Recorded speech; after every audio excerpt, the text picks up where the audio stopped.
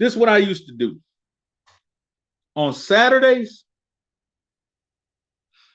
if I didn't barbecue or barbecue with my brothers or barbecue for my family or whatever, or do my cleanup, clean up my garage, clean up my house, clean my cars, if I didn't do any of that, and if I had a nice enough crew to work my businesses, I took the time off.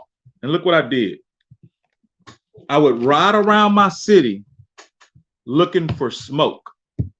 You see, these days, niggas ride around their city spinning the block looking for smoke. I was riding around my city spinning the block looking for smoke. But the difference in between my smoke, I was looking for who was set up somewhere in a parking lot selling food. Smoke from a barbecue pit, nigga.